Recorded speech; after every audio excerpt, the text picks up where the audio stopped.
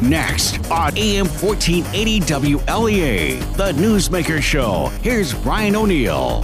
And we have with us, as always, a Tuesday at 8:30, Dr. Gary Ostrower. Dr. Ostrower, thank you for joining us. Okay. Dr. Ostrower, we do 2 press conferences a day. We do the Governor Andrew Cuomo press conferences, which are usually at 11 a.m. Yesterday they had one at 1:30. And the second press conference we do is usually 5 o'clock or 5:30, depending on how late they get started, President Trump's press conference. Now, one person that we often see at the press conferences for President Trump is Dr. Anthony Fauci. The Washington Post has a article out this morning about Fauci socks, donuts, fan art. You can see honk for Dr. Fauci bumper stickers, prayer candles depicting Saint Fauci, etc. What do you make of this cult following of Dr. Fauci? Cult following, huh? Yeah, the Fauci phenomenon, I guess we could call it. Look, Anthony Fauci is he's a heavyweight. He's serious, and I would have to think, and I'm no proof of this, of course, no real evidence that Fauci's presence at these meetings of the Corona Task Force has probably turned one of the things that has turned Trump around. I mean, you had a president who, for over 2 months, was minimizing this epidemic. He was essentially saying, he did say, not essentially, I mean, he said at one point, it's no worse than the seasonal flu. At another time, he compared it to a common cold. And all, at the same time, Fauci, who is the director of the National Institutes for Allergy and Infectious Diseases, was saying something very, very different. And Fauci has enough credibility, and he has enough, kind of political weight, so that the president couldn't dismiss him. The president has often fired people who have disagreed with him, but he couldn't do that with Fauci. And I think that Fauci's, as he's kind of gotten into the interior of these meetings, has probably had more of an impact on the U-turn that the president has taken and that the federal government has taken than any other single person. I think if the Republicans want to win the election in 2020, they should nominate Andrew Fauci. He's a very, very impressive, individual. I hope that the president continues to take him seriously. Fauci did say yesterday, in yesterday's press conference, that we can expect probably a minimum of 100,000 deaths. He was talking about 100 to 200,000 and saying under certain conditions we may have many more than that. The president in yesterday's press conference was essentially saying, 100,000, in other words, minimizing the real damage. And he was saying, and this is kind of interesting, I think, I'm talking about Trump now, was saying that this is good news, that we may be able to hold down these numbers to 100,000.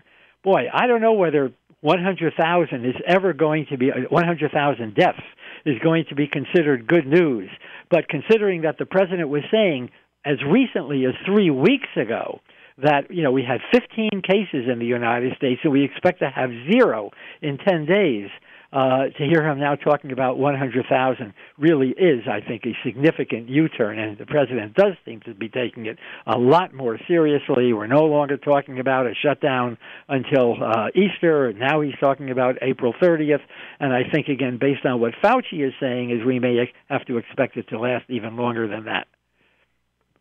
Looking at the Drudge Report this morning, Dr. Gary Ostrower, there's a headline that sounds like a Bob Dylan lyric from Subterranean Homesick Blues, 90 days in jail if you leave home.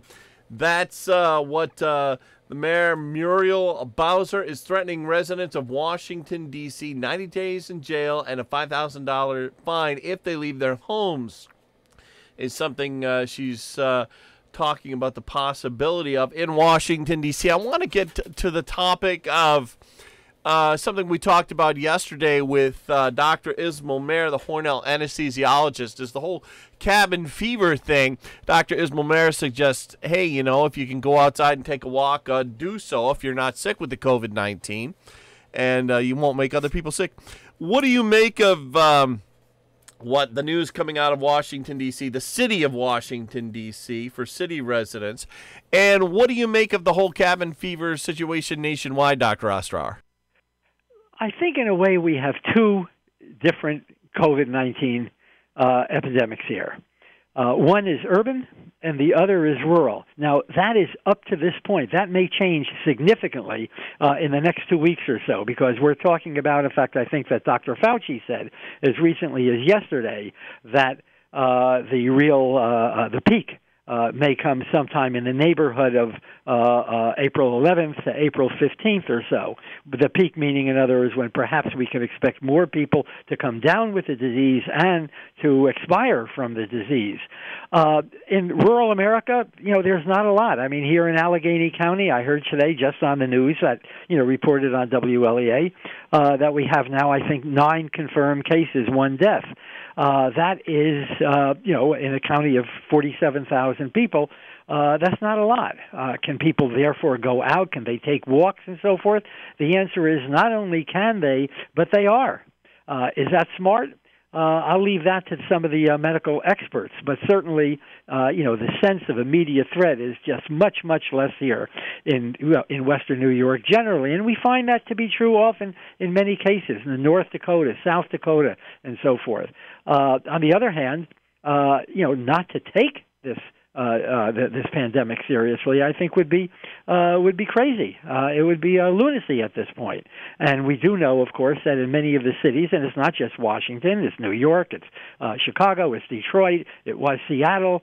You have a number of foreign cities, the most important being Milan, where it's a very, very serious thing. And I think that people must be shut in as a way of reducing the degree of, what they call community spread. Look, some of this is uncharted at this point. We've had pandemics in the past, and even in 1918, there were many, many people who were shut in. But it's interesting, in 1918, the superintendent of schools in New York City opened the schools, had classes continuing to meet, because he argued, and there's some basis for this, that the students were safer in school than they were playing outside of school. So, I'm not an expert in this area, nor are, most of us. And even some of the experts are, treading new ground. So I think that, we're going to have to be open to, to reason. The other point I would make is that, and one of the things that puzzles me is how different the rates of infection have been in different countries. So, for instance, in Italy, you have a very, very serious epidemic. But it's not so serious in the south of Italy. It is very, very serious in the north of Italy, especially in, that area of Italy that we know as Lombardy. That is to say, the Milan area. In Spain, of course, it's very, very serious. In France, it's serious, though not quite as serious as it is in Italy. And yet in Sweden, another European country that has, in terms of the quality of the population and so forth, a lot of similarity with those other nations. In Sweden, the result of infection is very, very low. And some of that may have to do with, earlier testing, which, of course, we were not doing in the United States to the extent that we were kind of minimizing the whole issue. In Japan, which is not very far from China, you've had relatively low rates of infection, although that seems to be changing right now. And one of the reasons, perhaps, and I don't know this for sure, that they've had low rates is because in Japan they wear masks rather routinely, whereas in many other countries they do not. But I might add, by the way, low rates in Sweden, and they don't wear masks routinely there either. Talking to Dr. Gary Ostrower, the longtime history professor at Alfred University. Dr. Ostrower, Governor Andrew Cuomo headlines from this morning from the New York Times. What Cuomo 2020, what the fantasy says about the 2020 reality. From the UK Guardian, will Andrew Cuomo run for president? His brother asks on CNN. Governor Cuomo answers no. No. What do you make of that last headline there from the UK Guardian, quoting the CNN show from last night, Primetime with Chris Cuomo, where the host's brother, Governor Andrew Cuomo, said he would not run for president? Well, he said that he would not run. That kind of thing has been said before by political candidates, and then, or I should say by political figures, and then they become candidates. In other words, they kind of change their mind. It's one thing to be, I remember, I guess it was, Calvin Coolidge who said, he was president, close, almost 100 years ago, 90 years ago, that, if nominated, he will, how did he put it? If he would not run, he basically said, and if nominated, I will not serve. This is for a second term. And he meant it. Okay. On the other hand, if Andrew Cuomo is drafted by the Democratic convention to run, I am certain, I could be wrong, right? But I'm certain that, of course, he's going to accept that. Right now, the candidate appears to be Joe Biden. We haven't heard very much about Biden, and I think that serves him well on one level and not well on another. He's out of the public eye for a couple of weeks now. That means maybe he's not going to be taken as seriously as he would like to. On the other hand, he's not under real scrutiny. He's not under the kind of scrutiny that President Trump is under, that other candidates might be under. And by the same token, he's not going to make a mistake if he's out of the public eye. He's not making any of these misstatements that he's kind of famous for. But he's 78 years old. If Mr. Biden comes down with a serious case of coronavirus, who knows what's going to happen to the Democratic race? Maybe that's one of the reasons why Bernie Sanders is not dropping out of the Democratic race. But would Cuomo accept a draft if, let's say, the first ballot at the Democratic convention does not provide a clear majority for one candidate or the other? I think that Cuomo is going to be very serious. He might become a favorite son for New Yorkers, and therefore, his name is going to be there. I wouldn't take his early statements about not running very seriously. Have you caught the press, the morning press briefings from the governor or the president, Dr. Ostrower? Not the morning. I've listened to the president. I've listened to in the evening. I'm struck with the degree to which all these other people who speak, who follow him, you have to offer him effusive praise. I mean, I think it's almost embarrassing that the president requires them to offer that kind of praise, or else they're just not going to show up, or else he's going to criticize them. But and that says something about a president, I think, who is in many ways very, very unsure of himself, who is very, in some ways, rather insecure. People who are secure don't need and don't require the kind of praise that our president does. By the same token, people who are secure don't criticize people who he needs for cooperation, such as the governor of Michigan or the governor of the state of Washington. And he refers to the governor of Michigan as that woman from Michigan. That's insulting, and I don't think that's ultimately going to hurt him. I don't think it's going to help him politically in Michigan, and I don't think it's going to help him, all that much elsewhere as well. By the same token, the press conferences, that we've gotten some very, very good information about things like masks, about things like sending those hospital ships to different areas, to New York, to San Francisco or Los Angeles or whatever. But I haven't listened to Cuomo's press conferences. So we break into regular programming for both, and sometimes the Kilmeade fans and the Rush fans say, hey, what are you doing? I want to hear my regular show. And we understand that. It's just, we sort of feel like in this emergency, the news takes priority over the talk. Apologies to anyone who's offended. We're talking to Dr. Gary Ostrower. We're going to come back. And are you ready for this, Ostrower, when we get back? I do want to. I would like to say something when we come back about the way in which the news is being presented about this, and then I'm happy to talk about this day in history. Great. We'll be back in just a moment. Stay with us. Hey, Greg, I'm so sorry to hear about your brother's heart attack. Thanks. He's okay now, but it really got me thinking about my family. You know, could my wife still pay our mortgage if I had a heart problem? Yeah, you should call my life insurance agent at Health IQ. They apply their exclusive healthy lifestyle savings, which can save you up to 41%. 41%? That's huge. Yep, I literally got $1 million in coverage for just $36 a month. You should check it out at healthiq.com/easy. healthiq.com/easy. Balance of Nature's fruits and veggies. I have a compromised immune system, so I've been taking the 3 veggie and 3 fruit for 2 years, and I have not gotten sick. It's unbelievable. I feel like a normal person. I'm not tired. I don't wake up tired, and it's just amazing to me that there's such a difference. Right now, Balance of Nature is offering 35% off on any new preferred order. Go to balanceofnature.com and use discount code FRUITS. Checking in now with meteorologist Rob Carolyn. Hey, Rob, how's it looking for today, tomorrow, the next day? A little bit better tomorrow and the next day, Brian, as opposed to today. Satellite photos showing quite a bit of cloudiness over the state this morning.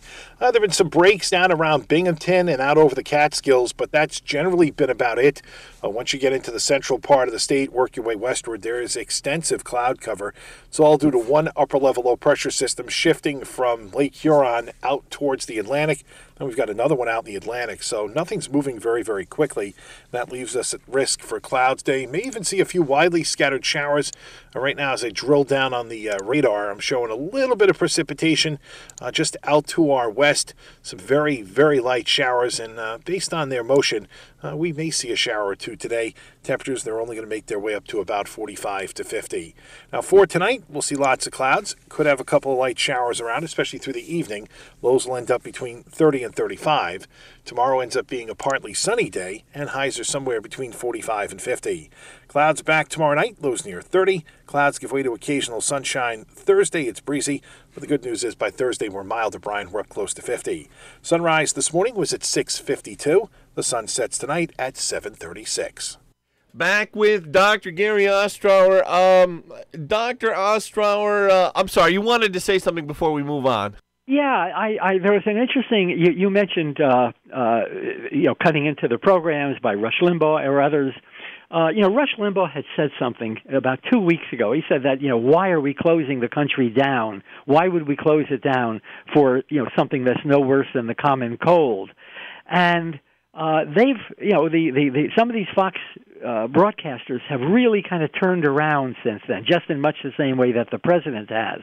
And there's a fellow by the name of Gabe Sherman. He is a reporter, very good reporter for Vanity Fair, who wrote an article, I can't remember whether it was yesterday or the day before yesterday, in which he speculated that the reason why some of these Fox broadcasters have so changed their tune is because Fox is fearful at this point that the degree to which they minimize this whole issue, and people have since not only gotten seriously ill, but many have died and many more will die, that it may leave Fox open to lawsuits. And so, the fear of liability may have explained some of this. Now, whether that's true or not, I don't know. What kind of evidence, if there is any real evidence, I don't know. I do know that the Murdoch family, which owns Fox, that the Murdoch family has taken the COVID-19 threat a good deal more seriously than some of the broadcasters that we often hear on Fox.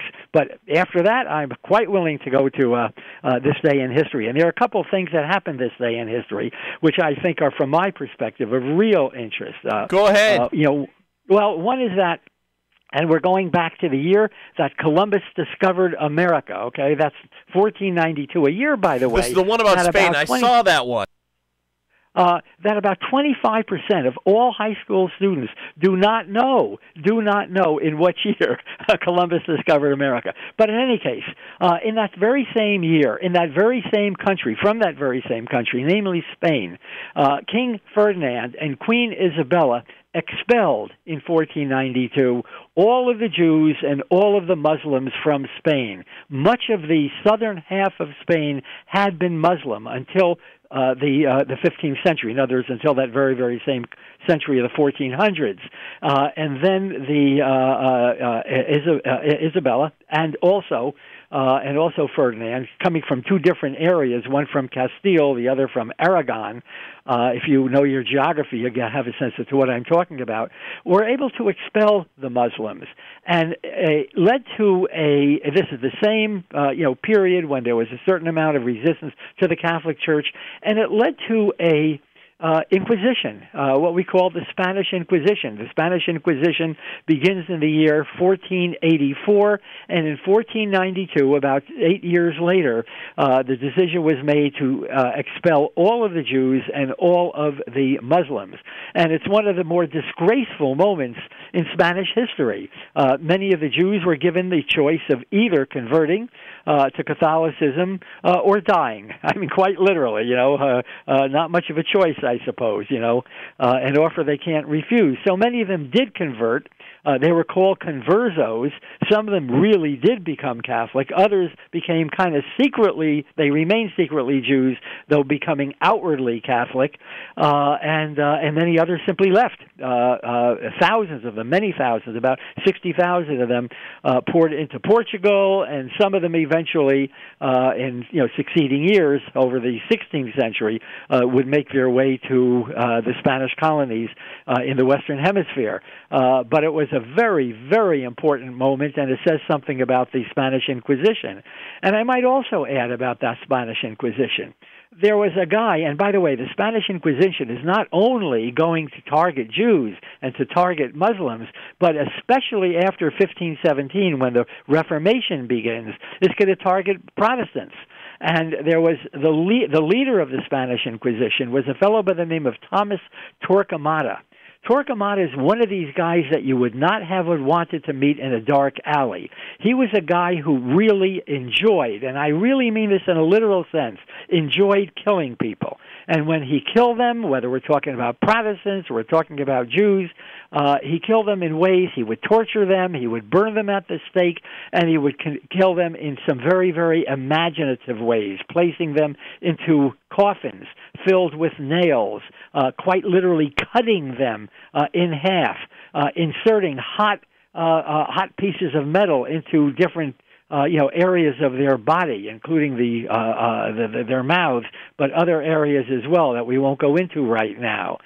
It was a very, very dreadful period in Spanish history, and that's why I think the Spanish Inquisition has today the kind of reputation that it well deserved. Dr. Ostrower, from my memory of it, a lot of the people who were accused in the Spanish Inquisition were accused of witchcraft. Are you surprised that the Salem witch trial happened in America, in New England, after the unpopularity of the Spanish Inquisition? I'm just assuming that the Spanish Inquisition was not popular with the people who presided over the Salem witch trials in, where was that, Massachusetts? It was in Massachusetts. It was in Salem, Massachusetts. It was in the year 1692. But I think we really have to remember, I mean, this is a very, very, very religious age. And not only a religious age, but an age in which the people believe that there are all kinds of evil spirits around. And the witchcraft phenomenon becomes simply a part of that. What happened in Salem, where 20 people were executed, pales in comparison to what was happening in respect to the whole subject of witchcraft in some of the European cities, like in Munster, Germany, where over 400 people or 400 alleged witches were killed. And of course, in Salem, if you admitted that you were a witch, then they wouldn't execute you. But if you didn't admit it, they would, test you in certain ways, see whether you floated, see whether you, sunk below the surface of the of a pond, and if you didn't admit it, then you were subject to execution. And finally, they stopped this when some of the wives, especially the wives, about 75% of the people who were executed were female. When some of the wives of the leaders of the community were accused of witchcraft, and at that point, the powers that be finally said, hey, this thing has really gone too far. But when I say evil spirits, I mean, why do we cover our mouths when we yawn? And the answer is not out of common courtesy, because way back then they believed that when you yawned, evil spirits would enter your body by covering your mouth. Presumably you'd block that from happening. And this was true all over Europe. And it was not only true among, the Calvinists in Massachusetts or the Catholics in Spain. It was true among the Jews who lived in these little shtetls, these little villages in Eastern Europe and so forth. I mean, this was a very, very religious age. They had not yet been introduced to the wonders of modern science. That comes with what we call the scientific revolution. We've been talking to Dr. Gary Ostrower. We are out of time. Dr. Ostrower, as always, thank you for joining us. Thank you very much for having me here, Brian.